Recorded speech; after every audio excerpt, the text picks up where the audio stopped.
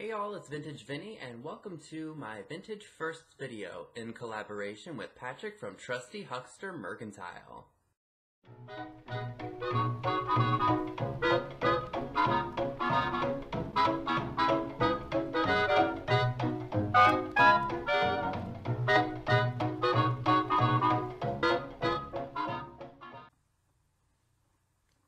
If you all are new to my channel, hello, my name is Vinny, and I am an avid antique store, thrift store, flea market junkie. I like a wide variety of things, but with this video, we're going to be looking at my small but cool antique lunchbox collection. I only have a few pieces, but I am really happy with what I do have. So without further ado, let's go ahead and check them out. Where my obsession for vintage lunchboxes came from is beyond me. I guess I just woke up one day and decided that was one of the first things I wanted to start collecting. So as time went on, we started hitting up all of the antique malls in the area to see if we could find any, and we found this one in 2007 at a place called Old Town Antiques in Gaithersburg, Maryland. So if you're ever down that way, check them out because they do have some good stuff. They can be a little claustrophobic because they are rather tight and the booths can be pretty jam-packed if you're not careful. So again, we bought this back in 2007, so about 13 years ago. I was 12 years old, and the person's booth had 3 lunchboxes in them. This was one of them. They had Land of the Giants, and they had another one that I can't remember off the top of my head. They had $35 on this one, which was very, very reasonable at the time. And the Land of the Giants one was over $100. It was in pretty good shape, so it was understandable, but we went ahead and picked this one up for $35, which I thought was a really good price. And like I said, I don't know where it happened. It just kind of snowballed. Like I must have just dreamt of them, and yeah, that's just how that went. But the first one is from 1963, and the graphics on here are fantastic and are in excellent condition. You'll have to pardon the glare. This is made by Aladdin Industries, but the imagery on here is just incredible. Here's the mansion that they bought, I guess. And the inside is in really good shape too. I don't have the thermos. Now there is an antique mall in Pennsylvania that does have one of these, and I can't remember how much it was. I think the thermos may have been in really rough shape, that's why I didn't buy it. Had it been in good shape, I probably would have just bought both of them and just resold the lunchbox. But unfortunately, the thermos just wasn't in the shape that I wanted it to be in. Now, I don't like things to be mint. You all know that if you watch my videos, but I do like them to be in somewhat good shape, so that way they last even by the time I'm not on this earth anymore. But yeah, I mean, it's in really good shape, and I love, love, love this piece. I did have these displayed in my room for a while when we were living at my grandmother's house. And then over time, I just accumulated a lot more, and there were just other things that I wanted to display. And I didn't want to get rid of these. And if I were to sell this today, could probably fetch about $100 to maybe even $130, just because the condition is really, really nice and clean. And, you know, this is a 57-year-old piece, and for it to be in the shape that it's in is quite remarkable. The next one that I'd like to share with you all is one that I picked up here where I'm living now. I got this at an antique shop, and I think I got it for, I think it was $15, and then they had like 15% off, so it was like $1.95 off, or $1.90 off. It's in really good shape for its age. By the way, it is the Walt Disney School Bus, and I love it. Now, I don't want to say that I'm not a fan of Disney, because I do like it, but I'm not like hardcore Disney. But I do like the vintage stuff. And the images on here are fantastic, and you've got all of the classic Disney characters. Now, it is missing the handle, but I really don't mind that because, you know, it's just for display purposes, and I got it so inexpensively. So, yeah. This is a really, really fun piece, and I enjoy having it in my collection. Now this is a really fun one. This is Robin Hood, also made by Aladdin Industries in 1956. I got this at the flea market that we always go up to in Pennsylvania, and I think I got this from someone who does cleanouts, and as you can see, it's rough. It's got wear and tear all over it, and the back is pretty bad. It looks like somebody spray painted it.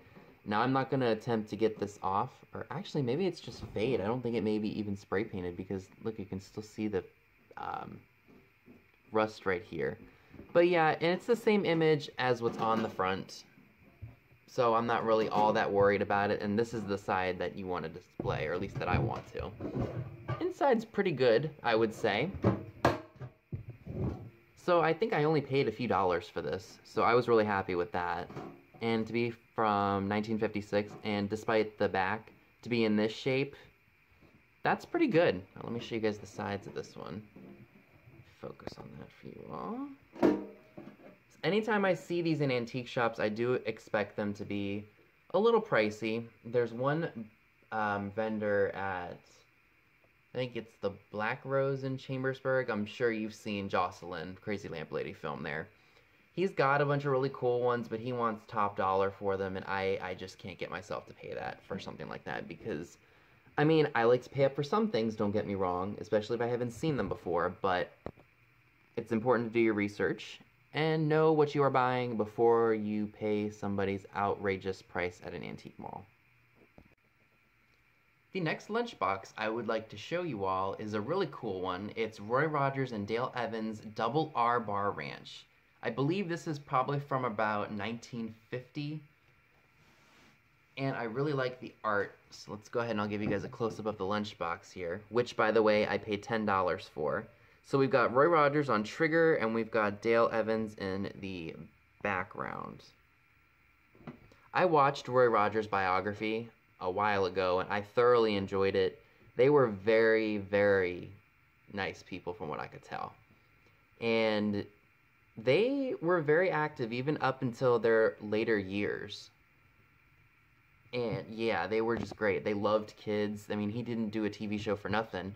I know that they had biological children, and I think they also adopted children, especially those with special needs and things like that. From what I remember from the biography. It's been a while since I've seen it. But yeah, this lunchbox is really, really cool. And it's got RB on the bottom, and it has a product of the American Thermos Bottle Company, and that was in Norwich, Connecticut. So that one's really cool.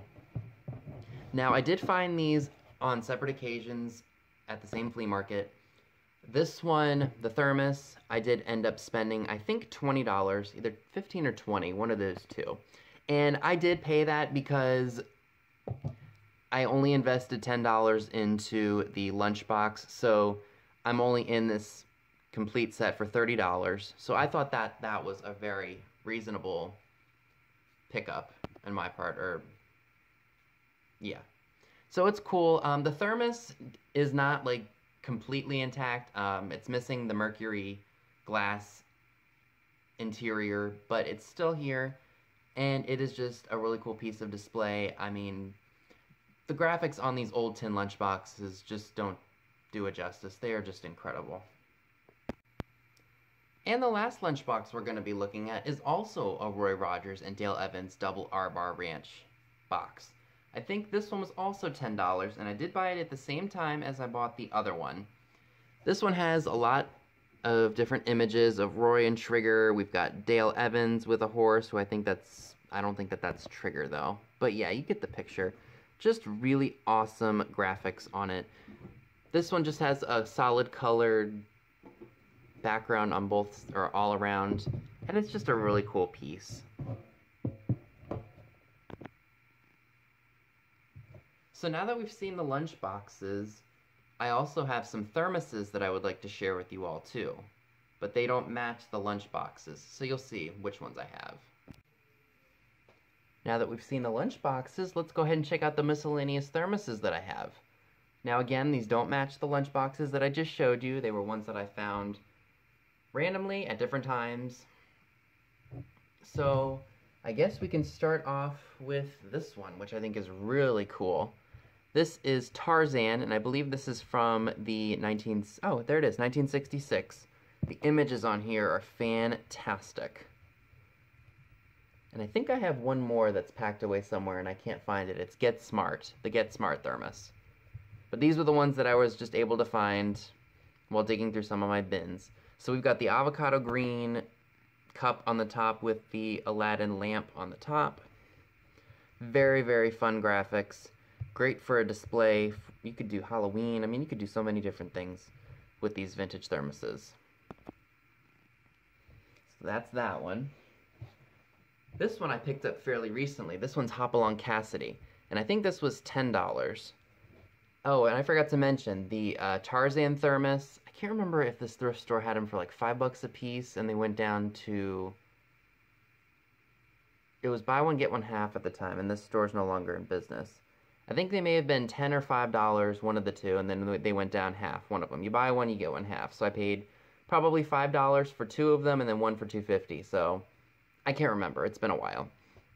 This one I did pay $10 for. Again, Hopalong Cassidy, probably from 1950. There is paint loss all around the rim here, and then there's paint loss going around here, which is alright with me because, again, it's vintage. What do you expect? Perfection? Nope. So this overall has good display ability on it, so I didn't mind paying the $10 for it. And I don't believe that's the original lid. Now this one... Davy Crockett came with the Roy Rogers lunchboxes. They didn't match. So this one was actually stuck in one of the other lunchboxes. But still, Davy Crockett, I see a lot of this stuff at antique shops, and they do want a lot of money for them. So I was really happy to get this one. Now there is a melt mark on the lid of the cap, but that's alright because again, these are just for display purposes. They're not really meant to be used. So we got that one. We've got this really awesome G.I. Joe one from 1967. Got some really cool scenery on it, and this is a thermos brand. This isn't Aladdin. But still very cool. This would be great for like Veterans Day displays and things like that. Because I know at the time these were, or that G.I. Joe came out, we were fighting in Vietnam. Hence the year 1967. We were still in Vietnam at that time. And the last thermos that I would like to share with you all. I can't remember how much I paid for it. It had to have been probably like $5 or something. The booth that I got this out of was having 75% off. So it was a really good price and I just couldn't say no to it. It's another Aladdin one.